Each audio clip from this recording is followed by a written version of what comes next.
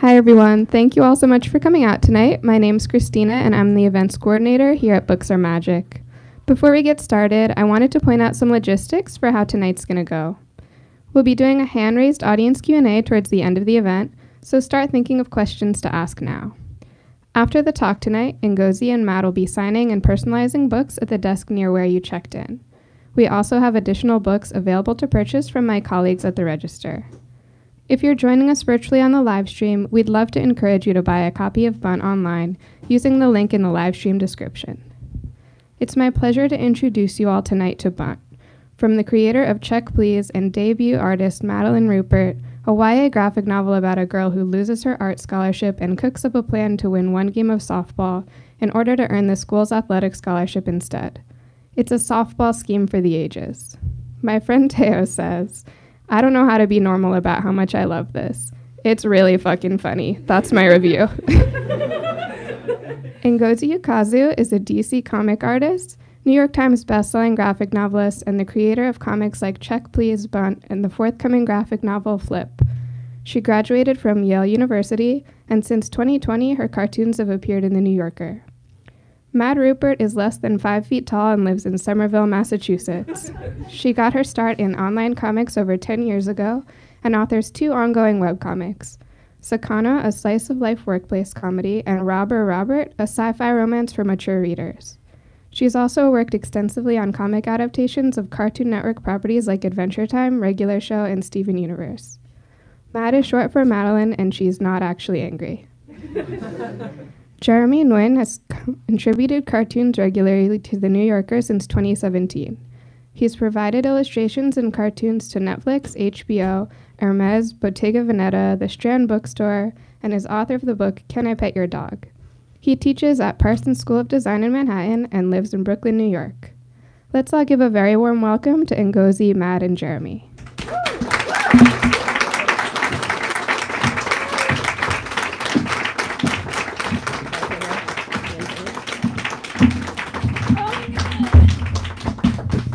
Hello, hello. Hello, hello. I think we need a copy of the book so we can do the. Oh, we're doing. So we do the dramatic. Why? Thank you. Thank you. We're gonna read from it. Should we start with that or? Yeah, please. Yes, you guys will start with a reading. Then we'll do I'll ask some questions. Yeah. And then there will be time for a Q&A afterwards. But what page are we starting on, just in case everyone wants to follow along in their book? This feels like church. What hymn will we be singing today? Please open to the book of Biddy. No, wrong one. Wrong one. Oh my God, I forgot what it was. You want me to? Is around here. There. No, it's too far. Yeah. It's this one. Okay. I think we can start maybe right there. Okay. All right. Okay. Okay. What page is this? This is page 122. Open your Bibles too. If you know the words, you can Feel sing free along. to sing along. And Jesus said to the sinners, come on. So Jesus said to the sinners, so you're dedicated to Micah, huh? Okay, I'll be reading Molly and... I will be reading Susanna. Yeah. Okay, let's start. So, you're dedicated to Pica, huh? Huh? I read your spot in the view book. Sorry. Keep it together. Keep it together. It all makes sense. It's still your dream school. You're still gaga for this place, even after it screwed you over. I was wondering why you're sucking up to the president. Everyone here wants to go to Pica. That's why we're doing this. That's why you're doing this. Not everyone. Listen, I'm sorry. I'm not very smart, and I don't get art. I only know sports. My mom made me come here, and, well, I got kicked out, and she pulled strings to get me back in. You were expelled? Long story. Molly, I'm a super senior. I've seen Pica chew up and spit out so many people in my life, so many people in this city. You shouldn't put too much faith in this place. It's already hurt you once. Once, but not again. We have a plan. Yeah, right. The best laid plans of Mikes and men. Mike's and men. Yeah, I read it in a book. It means watch out. Sorry for getting aggro. It's just hard not to shout when you see someone you like heading for a big hurt.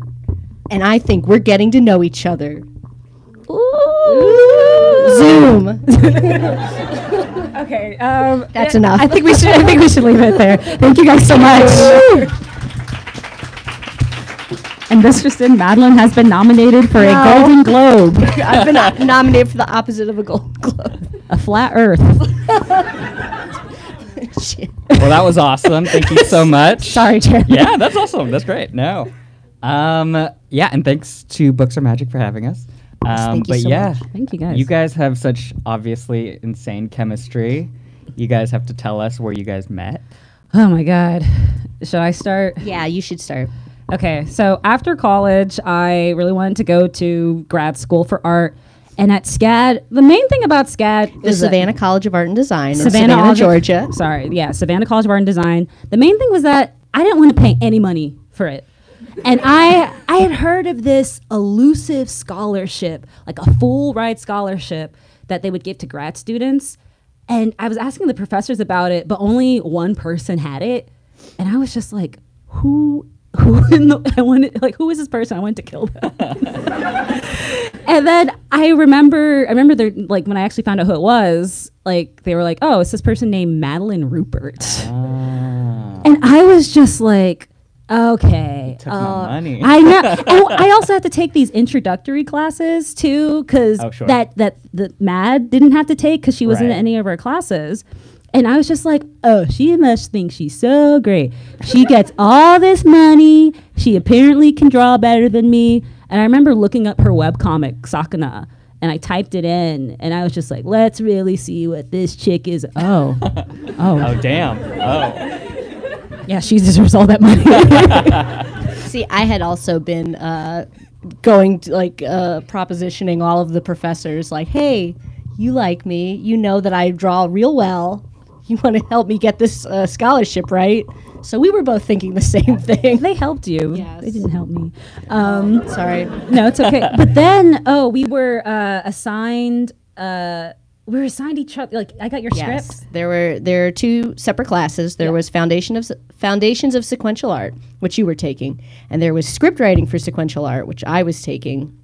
And the first big project is to sort of pair the scripts with students in the Foundations class to draw. So it's like a way to, like, meet your classmates and everything like that. So yeah, the thing you have to know about my very first quarter as a grad student is that I was desperately ill with bronchitis. Probably the sickest I've ever been in my entire life. And I did not write a very good script because I was very ill. It was a good script. It was a good script. And like a week before the class, I got this email from somebody named Ngozi Ukazu with just like, I have some notes on your script. I'm sorry. Which I did not respond to because I was like, I'm sick. And who is this bitch? I don't think this is part of the class. It wasn't. Yeah. I'm sorry. So the day What- came. Yeah, what was the script about? It was some like cute like fantasy something. Like fantasy monster attacks a little witch girl or something. She like defeats him. Something like that. Something Yeah. innocuous. Do you remember the name? I don't want to say it. Okay, well, let's not say it. It was called The Chatterbog. It was a fantasy, okay? It sounds pretty good. Sounds Thanks. pretty good. I actually didn't remember it. So Yeah, no, you it have was- to say it. yeah, Anyways, the day came when we were both in class together, and the teacher called me up and was like, okay, here's Mad's script, and Mad is paired with Ngozi. Called Ngozi up, was like, here are your pages. I had like my notebook. I was like, all right, so here's what I think. Yeah. Really bad. And I was very ill. I just want to preface that. At SCAD, you can only miss 4 classes per quarter, and on the 5th one, you fail the class. Right. So I had already used up my 4 classes, being desperately ill. I had to be there, and I didn't have glasses at the time, and I've got pretty bad vision. So when Ngozi stood up and was like, I have some notes, I turned around like,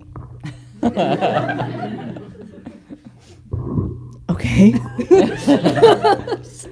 Yeah. And then 3 years later, I was a bridesmaid in your wedding. Yeah. Yeah, that's good. We say it's Got over the edits. Yeah. Yeah. No, we really thought you really thought I hated you. Yeah. At the beginning there, but I was just sick. Awesome. All right, so that was your first collaboration. Yes. Yes, it was. Is Bunt your second collaboration? Yes. Yes, it's like our first official collaboration.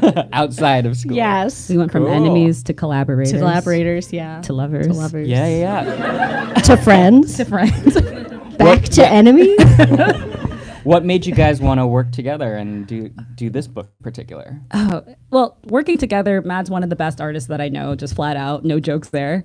But this book in particular, I think, Boom, you actually remembered this. I totally forgot. Yeah. There's another publisher, which I won't mention, except they already You actually just just said said their it. name. Sorry. They were like, check please, but with girls. Yeah, check please, but with girls. Check please. check please. Chick, please.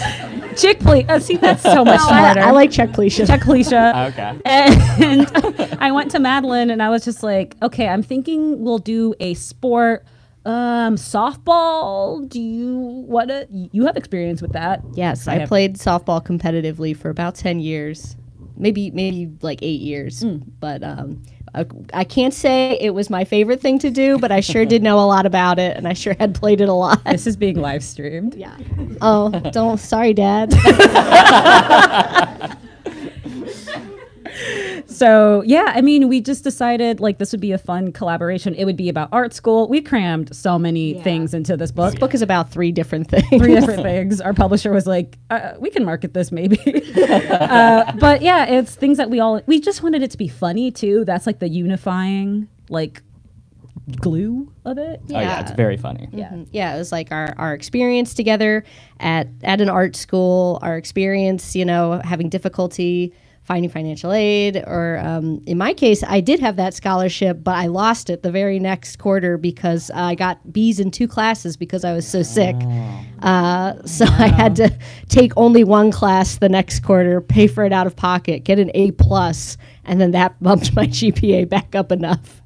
So it sucked, but Write what you know. Wow, that bronchitis really. it was terrible. Wow. I will not diminish how bad that was. So yeah, tell us a lot more about your college experience. I mean, like, Wait we a all minute. went to SCAD. Yeah. I was also gonna went say, to SCAD too. Jeremy and I went to undergrad together. Yeah. And Ngozi and I went to grad together. Obviously, SCAD is you name it something different in the book. The Peachtree Institute of Collegiate Arts. Or PICA. Pica. Yeah. And when I was reading it, obviously I had all this like traumatic flashback to not just school but Savannah in general. Why did you guys really go so hard? It's unreal. This is me. This is an Ngozi problem. Yeah, Let's this talk is about me. it. I Okay. want to hear, about why you wanted to do it about, college debt and all Yeah. this. That's like a huge part of the story. Yes. And I think there's not a lot of books talking about that either. Yeah, I mean, people don't want to talk about money, just straight up. Like, people don't want to. I mean, even in this room, I'm sure everyone has an experience where you've been like the poorest person in a class, or maybe some of y'all the richest. I don't know. And there's shame on both sides. Like, rich people don't want to talk about being rich. Poor kids don't want to talk about being poor. Middle class kids are actually the luckiest because they get to be like, oh, I was just raised. We had to struggle a little bit. But like, it's really hard to talk about money. And I went to undergrad for free. And people, when I say that to people, they look at, I see you, Otto. That's my classmate right there.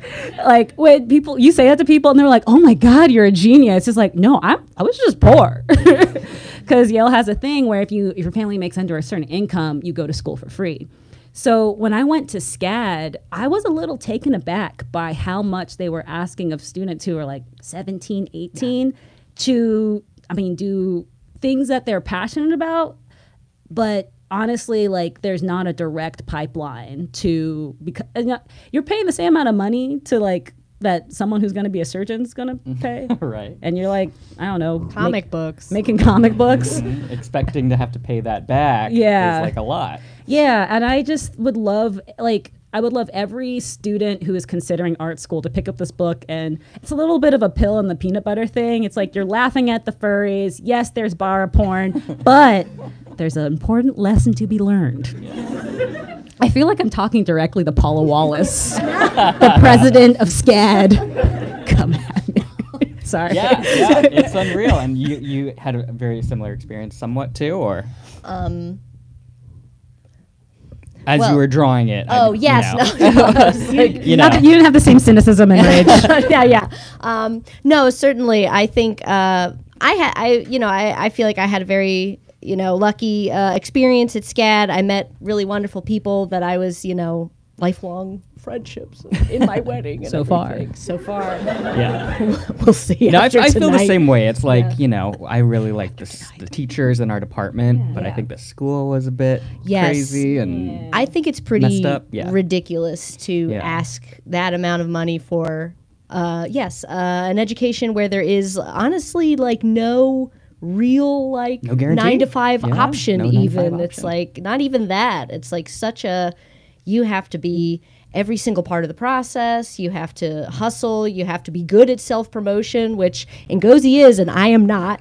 So I feel like we help each other in that way. But it's just, yeah. And then it's like, you're not a surgeon. You're not like, a nurse, a doctor, an aerospace engineer, or anything like that. Yeah, it's a comic book artist, which, not to say that entertainment is not something that everybody needs, especially in times when they're feeling down or tough or anything. But it's like to sort of pay the same amount of money to learn how to do that when you can learn it on YouTube. It's like a little crazy, A little wild. All right, so you talked about some of the difference between what you guys do. How was it working together on this?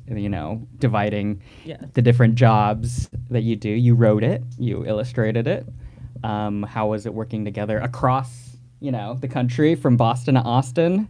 What was that like? Atlanta, too. Atlanta too. Atlanta, It yeah. started in Atlanta. And there, too. No, I'm never going back there. Yeah, I honestly, Madeline, you're such a good collaborator, and I've said this on every single tour stop. Yeah, I think it's that thing of you're not only patient, but you give feedback that always helps the story. So this was my first time writing a script for for Check Please, I just wrote that for myself. All my scripts looked insane, but when I was writing for someone else, I don't know. I there's so many things that I just took for granted. Like I do a lot of that word to translation in thumbnails, but you really helped out with that. So Yeah. I mean, every once in a while, yes, there would be like a 9-panel page, and I'd be like, let's move this out a little bit, or when things would start to get a little dense, let's just space this a little bit. Every once in a while, there would be just a line of text that says 4 pages of softball here. I trust you. Yeah. How many notes did you have for Ngozi's script? I mean, we sort of yeah, spitballed the whole thing more or less together. I think we had a lot of this would be so funny. This would be. There was a lot of me saying this would be so funny. Let's put it in, and Ngozi saying, Madeline, that means you have to draw 10 more pages. yeah, And me being like, yeah. Darn, this joke can't go in. Exactly. Yeah. This book could have been honestly, it could have been 4 times as long. yeah, could have been 100 pages per Character. semester per character. It would have been 1,100 pages long. It's like a new manga. Yeah. You both do solo projects, and you both are in webcomics. Yes. And webcomics, you can really just add in a bunch you of 10 can. pages of jokes Yeah, and the freedom. jump into the plot again later after those 10 pages. What can you talk about the differences between working in webcomics and then making this graphic novel? Yeah, And man. Ngozi, you also did fan fiction early on in your life, right? What are the different worlds? I just got gagged. There's so many different worlds where, yeah. I wrote these questions. I did not ask you to ask me about fanfiction. I just gotta bring it up. Just gotta bring it up. Well, let's talk. Well, I'm always down to talk about fanfiction. But Madeline, what is the difference between making a webcomic and working for a publisher? It's my favorite part. So the difference between when you are a webcomic artist, you are a sicko. You are sicko number one. And that means that sicko positive. You are singularly focused on this story that you want to make that probably no traditional publisher will touch. For me, my big webcomic is 14 years old. It's over 600 pages long. It's strip format. It's black and white. Nobody's going to publish that except for me. And I'm the one who has to keep it going. Me and my 10 sickos who love it so much. That's what happens when you are a sicko, you're making a webcomic, you will find 10 other sickos who love what you do and will follow you for the rest of your life. And when you're in traditional publishing, you're a sicko in a suit. And you shave just a few of the harsh edges off. You say, we have to actually sell this, to a bigger number of people, more than 10 sickos. And you just sort of, there's some things I think that are, popular, things that people want to see, people are interested in reading on a wider scale than sort of the weird little, worms that you have in your own brain. These are these are bigger worms. You have to deal with snakes. To piggyback off that, Sorry, that got a little. I think the sicko in the suit, it's a little bit of a Trojan horse, a little bit. Yeah. Yeah, but the other sickos who might be also sickos in wolf's clothing, they'll find that book and they'll be like, wait a minute, I think a sicko made this. Wait a minute. I understand. I see, pulling the wool from my eyes. So there's like a sicko to sicko connection. There is. I think that, yes, if you were to read this book, you could definitely tell it was made by two sickos who make webcomics. Yeah. Webcomics, I don't know. I feel like that is the most, it's the art form of integrity. It is. That thing people say. Sunk cost. Integrity and sunk cost. Yeah. That famous Martin Luther King Jr. quote. No, sorry, please tell me what it was. Webcomics are the art form of integrity and sunk cost. All during this tour, we've been trying to crack each other up, and we're really good at it. This is our last stop. So we're pulling out all the stops. Real sicko mode. Mads, did you go back to Savannah to do any research for this, or did you just have so much? I had my memories. Yeah, logged in you. Yes, there was a lot logged in me. Definitely. Well, there were things that had already gone out by the time we were sort of ready to start making this book. The main character, Molly, has her family owns a hardware store that I based off of a place called Thrifty's Hardware. Do you remember Thrifty's? Yeah. Which is Broughton? No, it was on MLK. MLK. It was long gone. It had only been there it all comes back around. Every street in Atlanta, it's like every city in Atlanta has an MLK. An MLK and a Peachtree. And a Peachtree. Yeah, which that's the Peachtree Institute of Collegiate Arts. But anyways, so there were definitely things that I feel like I was trying more to capture the memory in my head rather than a one-to-one connection in a lot of these places. But I did use a lot of Google Street View. Sure. And I did, there's a financial aid office that the main character goes to. And that was the really ornate looking Bank of America in the one square. Yeah. And then converted that to a restaurant now, I think. Did they? Yeah. The Bank of America?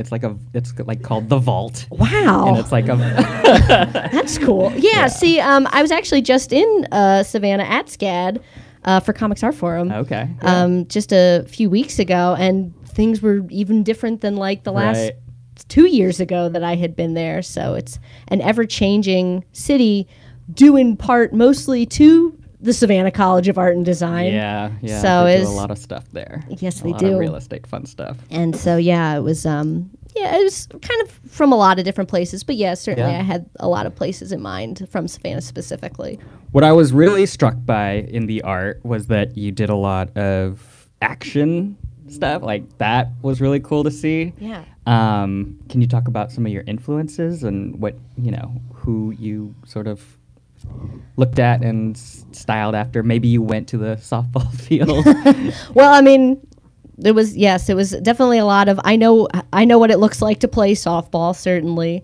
And I do love to draw action. I feel like all my life I've just worked on projects where it's like slice of life or Like regular show or well, actually no, regular show probably lent itself a lot more to what I was doing here. Oh yeah, before I did all of this, I drew regular show and Adventure Time of Steven Universe and like all the licensed comics. These were the Boom comics. The Boom comics. I would say my earliest comic book influence was the Jamie Hewitt Tank Girl comics, which he also did Gorillas, which probably known more for that. But yeah, and then I love manga. I love things like Golden Kamui and like big like I'm gonna punch you in the like a bear is going to attack you sort of Right. manga. Lots of speed lines. Yeah. And Ngozi, you and I played softball last summer together. Oh, what a memory. Yeah. What was it like? I don't know how much softball you've played. That was the first That was time the I first played time? softball. Yeah. Just like when I wrote Check Please, that was the first time I ice skated. Like Yeah. The second time. Now We were- talk about the similarities between your two projects. Oh Check my Please gosh. And Bunt and the themes. that- yes, the spin-off that you're about to write.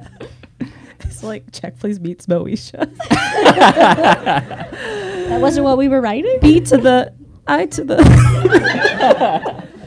If you guys, I don't know if you guys watch Moesha. Anyway, oh my gosh. Well, first I want to say playing softball was really fun. It was the New Yorker cartoonist, and well, it was like it's mostly the puzzlers and the cartoonists were out the there. fact checkers. The fact checkers. And puzzle people. I feel like I ain't ever gonna see Ronan Farrow running around. No, it's just us weirdos out there. That was really fun. Against like the Paris Review. That's right. Damn. Yeah. I There's just know. the magazines all play each other. It's really funny. That This could be a comic I bet- itself. yeah. That'd be like a meet cute or something. Yeah. Okay. We're all trying to make more money. I'm like, from- Mary, shall we be upon the same page? Oh, that's really good. That's really good. I mean, that's like a manga title, not on the same page. Oh, I can. hell. I'm like ready to pitch It's this. the next one. Book two. It's the next Book one. two ready. Bunt two. Blunt two. Blunted. Slap. Screwball. Screwball. So, and I warned Jeremy that he'd have to be like the teacher to keep us in line. Okay, so comparing and contrasting Bunt and Check Please. Overall, if you read any of my stories, you're going to see a lot of themes of like friendship, people from very disparate backgrounds coming together to like work on one thing. There are the more like apparent similarities like sports. There's like a bunch of queer people. Like there's usually characters who are like inseparable and insane. I'm talking about Ransom and Holster. But I don't know. I usually I think in Bunt, I was really concerned with making Molly a really active protagonist. I think, God bless Biddy. That boy isn't the most active protagonist. He kind of just is like, whoa, oh no. I love Jack. I love that part. You know that famous part of Check Please? They go, I love Jack. And everyone's like, you never talk like that, Biddy. Because he loves him so much. He gets so southern when he talks about Jack. But yeah, I really wanted to make Molly an active protagonist. Every scene, she was like, I have a singular goal, like something that she yearned for. And yeah, I think there's also this theme of like, oh my gosh, institutions being like things that you become familiar with, but they aren't like every institution. In order to become an institution, you basically have to amass a lot of wealth and power. So I like to think of institutions like powerful people. Yes, they can ostensibly do like good things and they can seem really attractive and cool, but once you get to know them, you realize, hey, in order to gain all that power, you kind of have to do things that aren't always moral or aren't always driven by empathy. I'm talking about Rihanna here. No, she's great. She's fantastic.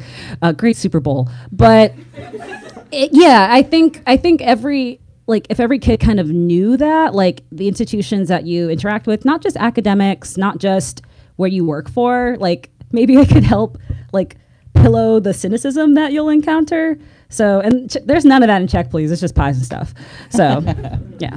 Awesome. Okay. Thanks for that question. Yeah, absolutely.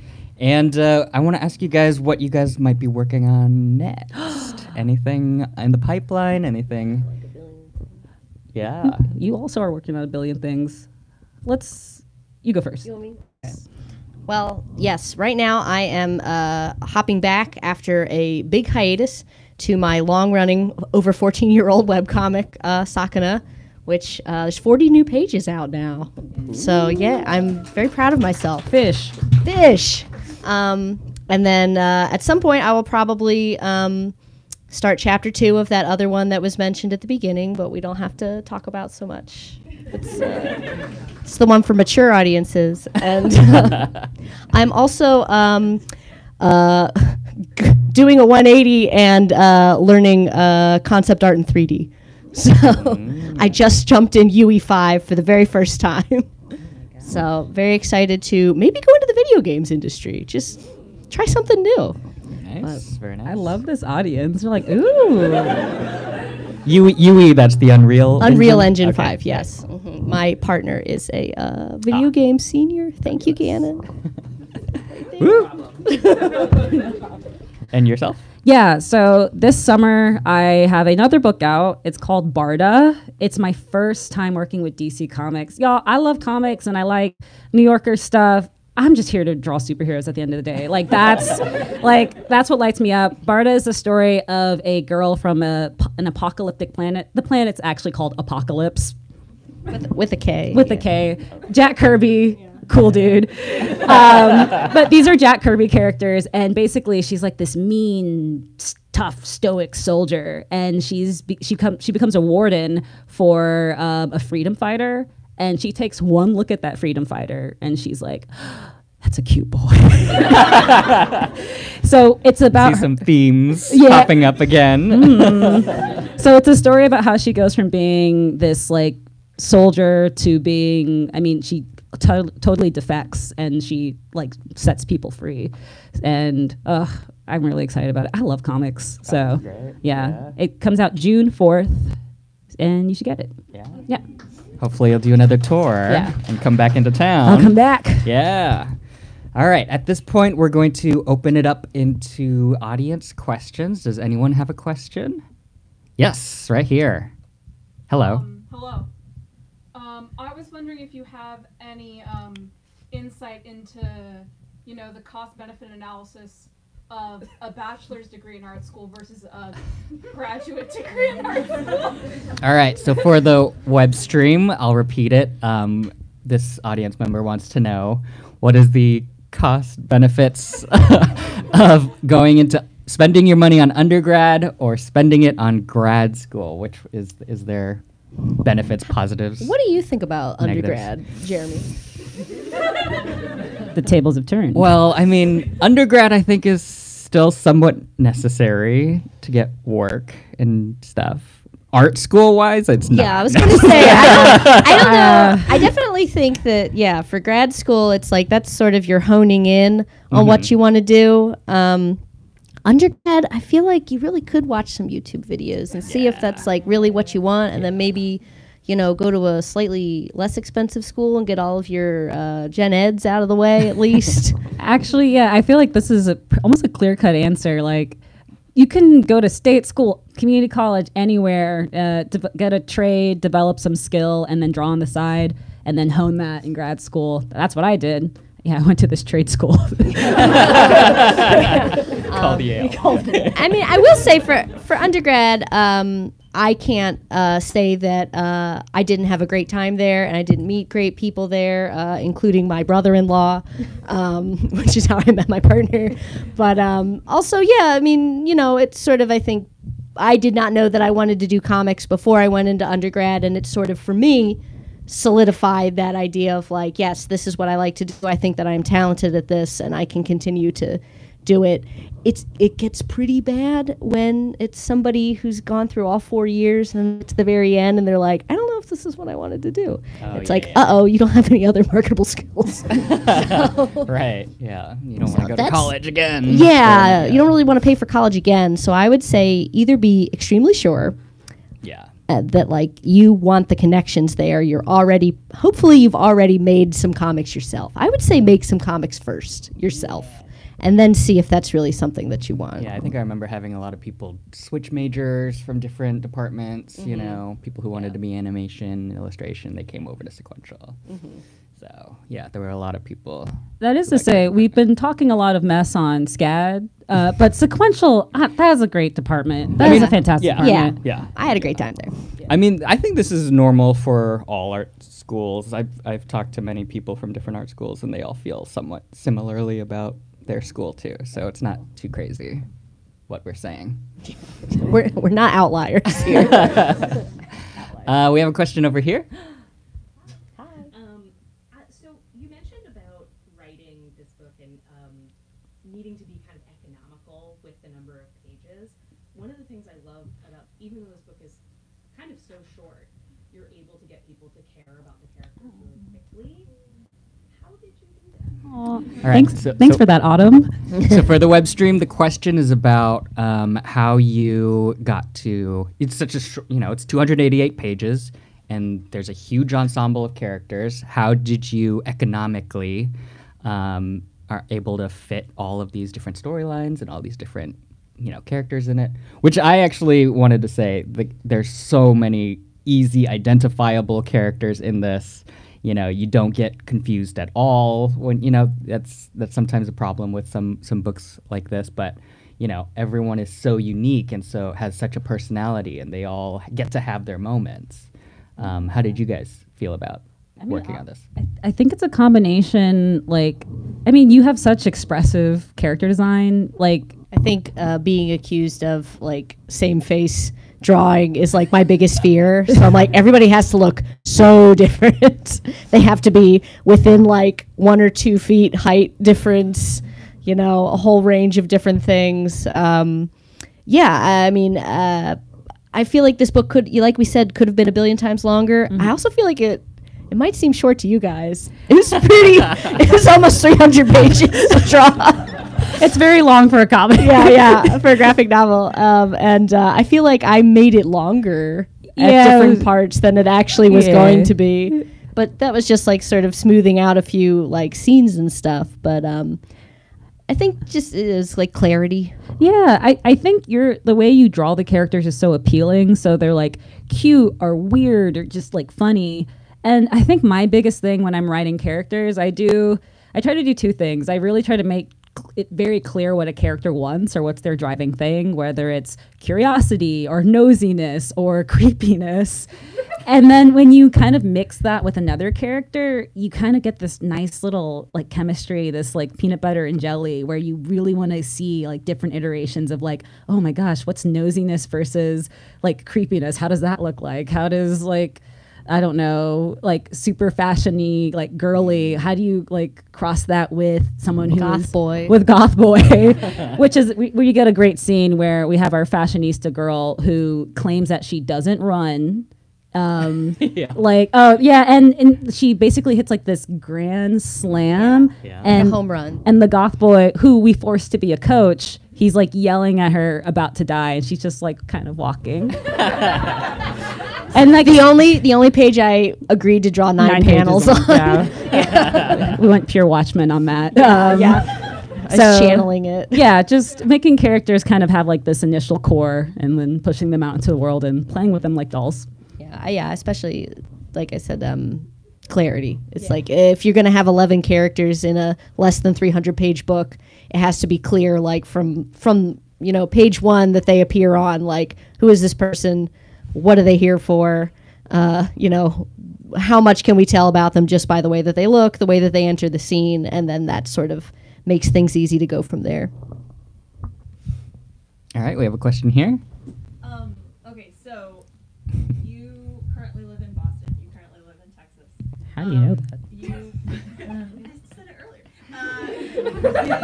You both, I know you went to school in the Northeast. You both also went to school in the South. I went to school in the South. I live up here now. Those are two very different cultures. The sort of this area of the country and that area of the country.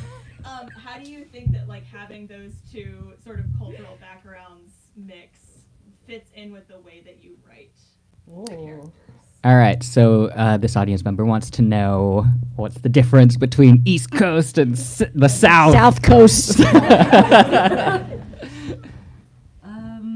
Did you guys live anywhere else besides these from places? Philly. You're from Philly? Okay, yeah. Oh, that's you get Philly vibes.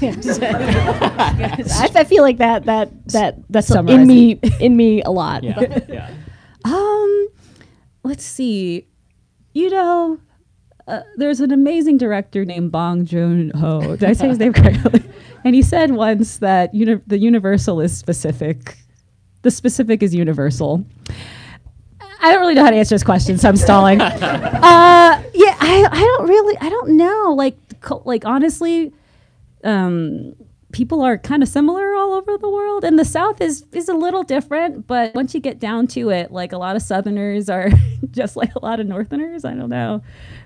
Abraham Lincoln. Yeah, I mean, oh my gosh.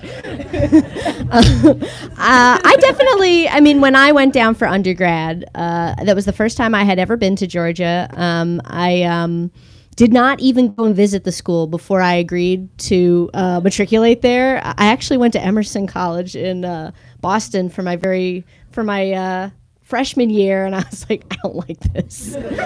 Even though I live in Boston now, I came back, but not for Emerson. But so yeah, I just like really on a whim, I was like, I've never been to Georgia. I've never been to the Savannah College of Art and Design. I've never studied sequential art. I'll just give it a shot. And honestly, I miss Georgia a lot sometimes. I think for myself, I'm from Philly. We live in Boston now. We love New York City. I feel like the Northeast is somewhere where I feel more strongly about just in general. But Georgia is so fantastic. There's just so many wonderful people there. And I feel like Savannah itself is such an incredible place to like spend so much of my life. So much of all of our lives. Savannah's an amazing town. And I think that, even just the spirit of that, I think, came into the book. Not even just like the other art school students that we knew, but also, just the feeling of being in a sort of small southern town that is constantly under threat from this art school mega corporation. It really is a one-to-one with the book and our experience in Savannah. But that's what I would say. Thank you. All right, we have a question in the back.